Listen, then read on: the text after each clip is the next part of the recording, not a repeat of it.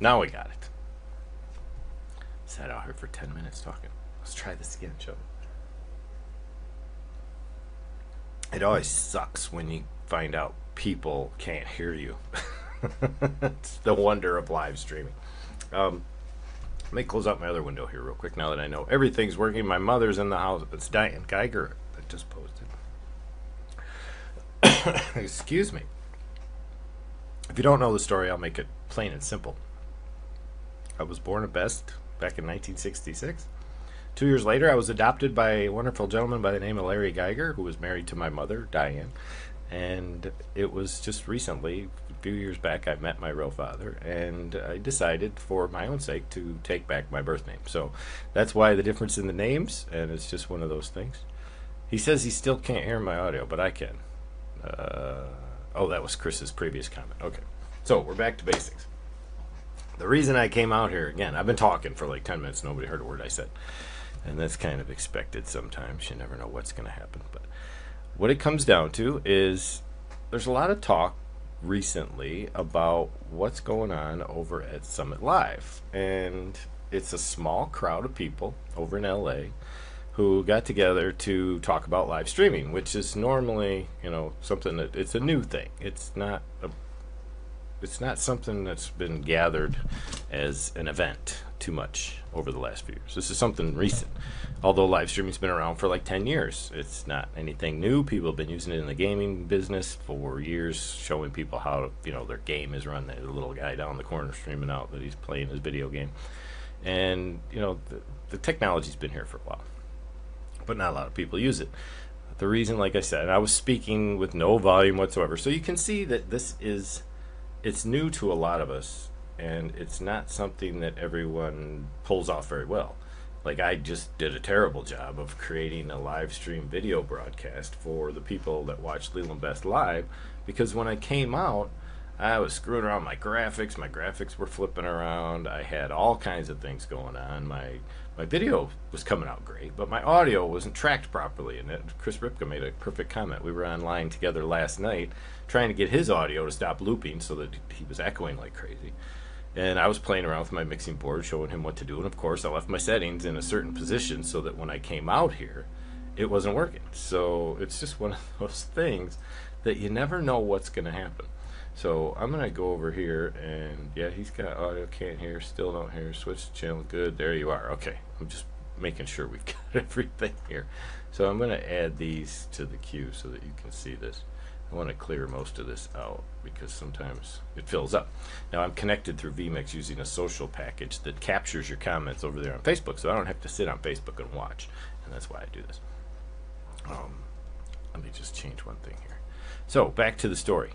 Basically what was going on was all these people supposedly got together. It was maybe 200. Okay, a lot of people who like to stream, a lot of people who like to communicate with live streaming. I don't think it was so much that it was just, and it was about meeting the people who you connect with regularly out here on live streaming. So it was kind of a gathering of souls rather than some big public event that was meant to target, you know, how you can use this stuff in business. Though there were speakers like Joel Comm and several others who were out there talking about how live streaming can be used in business. I started at that approach when Jonathan and I started Blab Nation. We did a lot of talk about social media and business building and building your live stream audience and building community and things of that nature. Well, what happened was a lot of people started to do that. A lot of people started their own shows, and a lot of people started interviewing other people. And, you know, this isn't anything unexpected because that's what marketers want to do. They want to come out here, they want to find the people who are relative to their niche, they want to talk to people who are better at what they do so that they can learn from them. Everybody's always on a learning curve, so people want to understand, you know, how to build a mailing list or how to broadcast out to Twitter or, you know, how to get a sale on Facebook. There's all kinds of things out there that are available to learn. And there's a lot of noise also. There's teachings from years ago that no longer work because of the algorithm changes. There are issues over whether live is better than repurposed video, and a lot of stuff like that.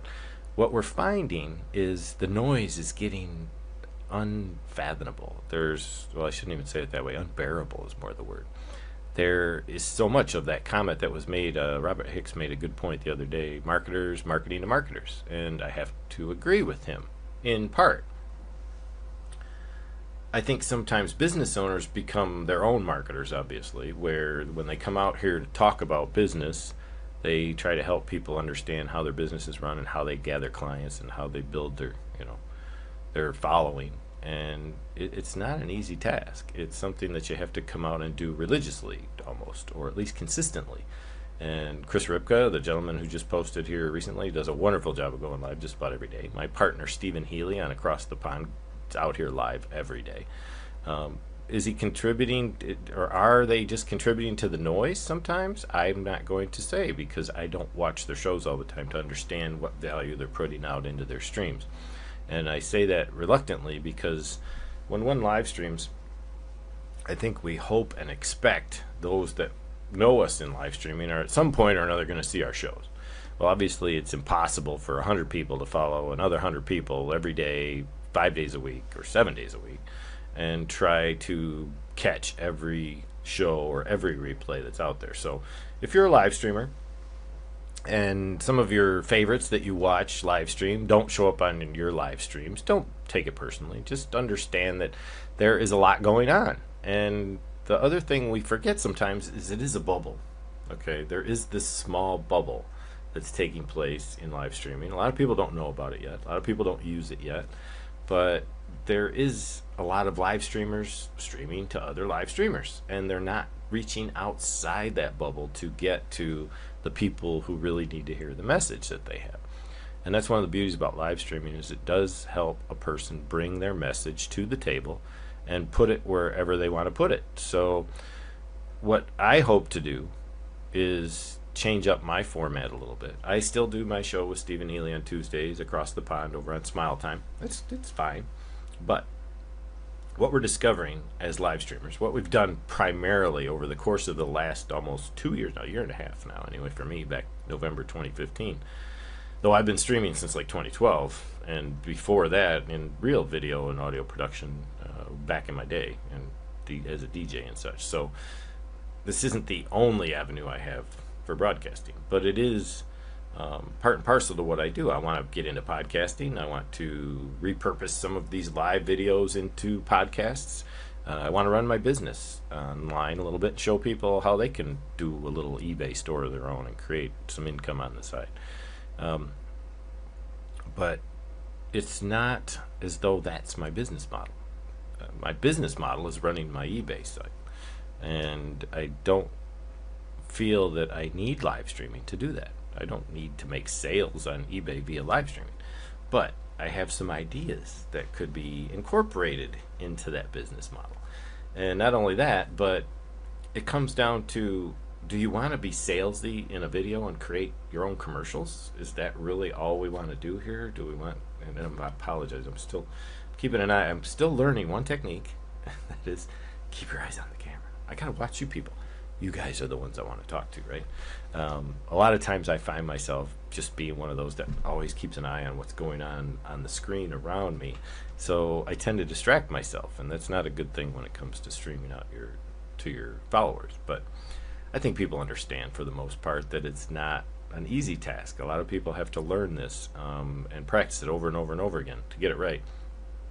I've fortunately been in front of the camera a lot. I've been in front of been on stage as a DJ a lot, and been in public gatherings, doing weddings and bar scenes and karaoke bars and things like that. So it's pretty easy for me to just ad-lib. I get up here and I just talk. I don't spend my time writing scripts. I don't prepare, and sometimes that shows.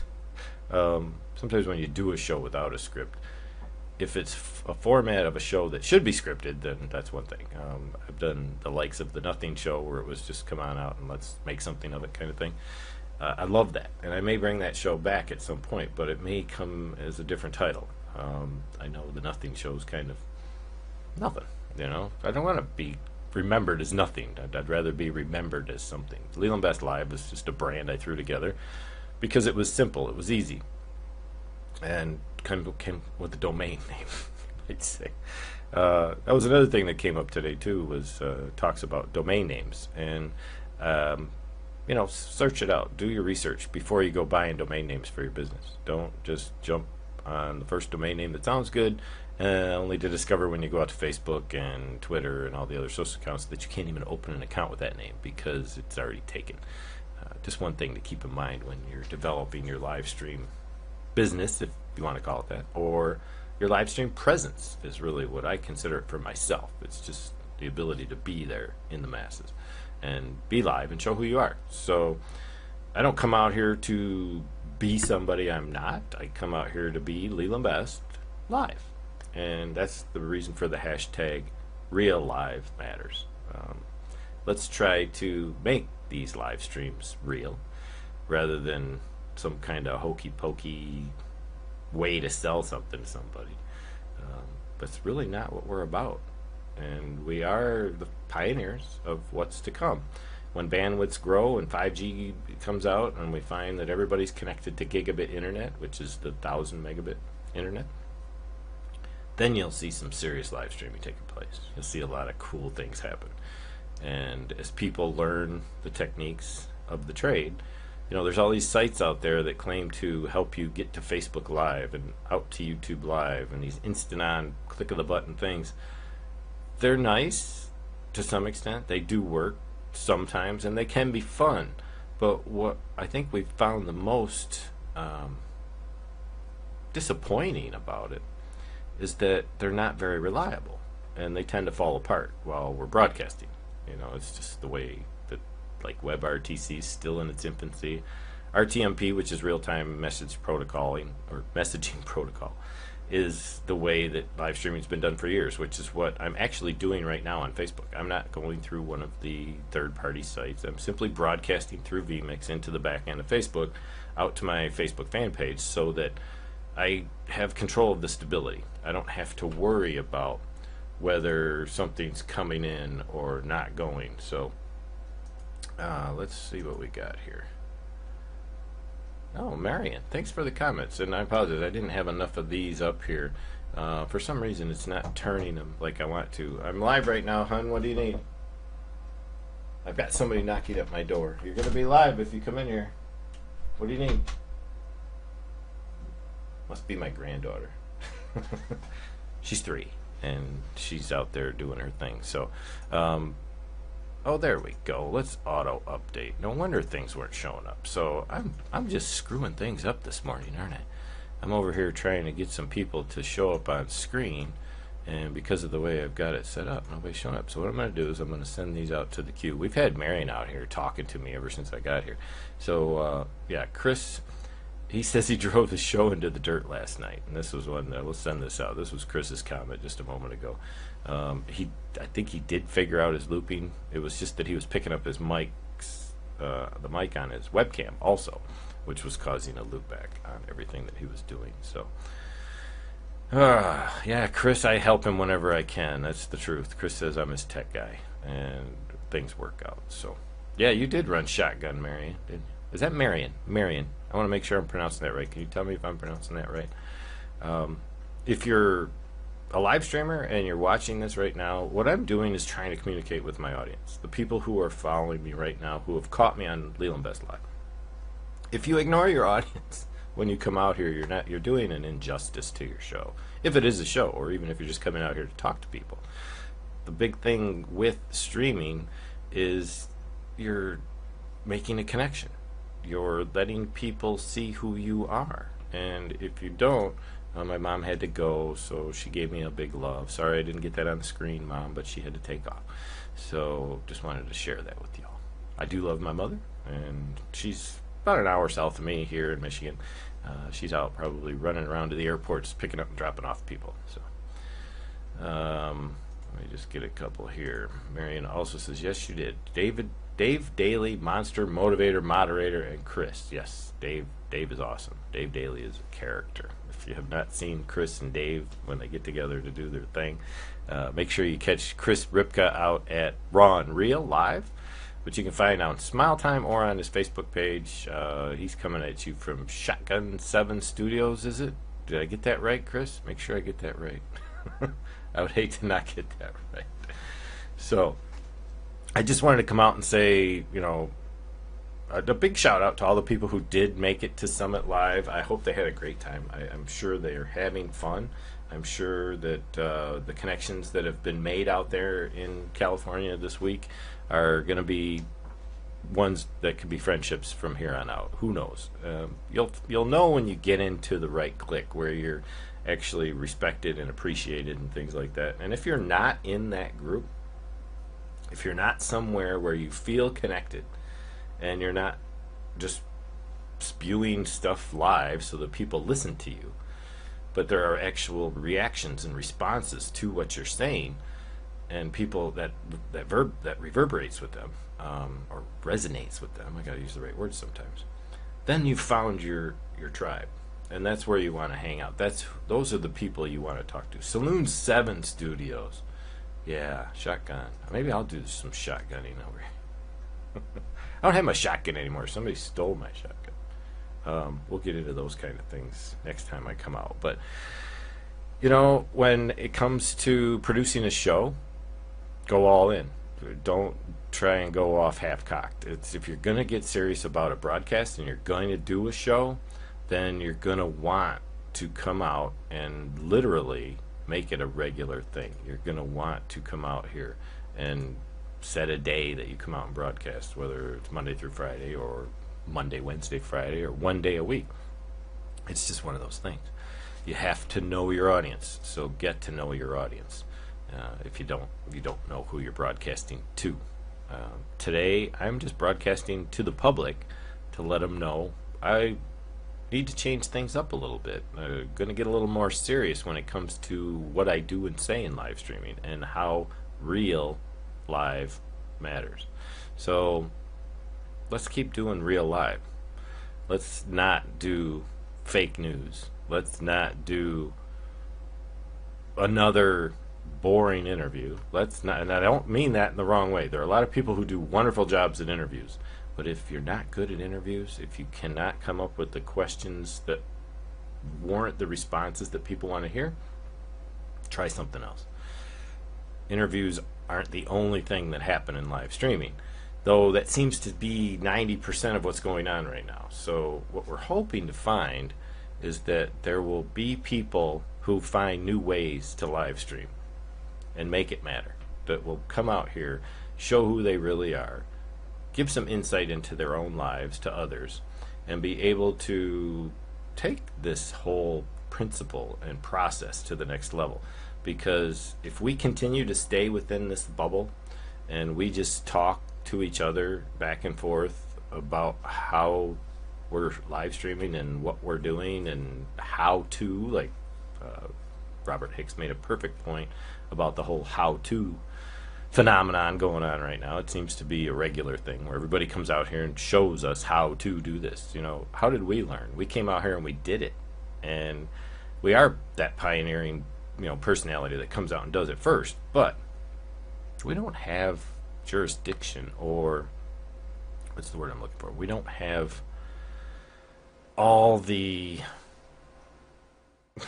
We're not the only ones that can do that. Anyone can come out here and learn how to live stream with a couple pushes of a button, because it is now so simple to do. But we have to ask ourselves before we push that button, do we really have something to say?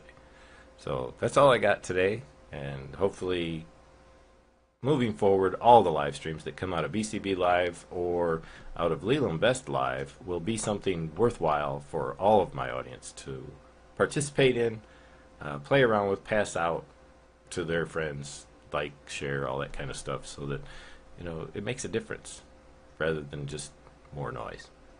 Take it easy, everybody. This has been Leland Best out at Leland Best Live. I hope you have a wonderful day.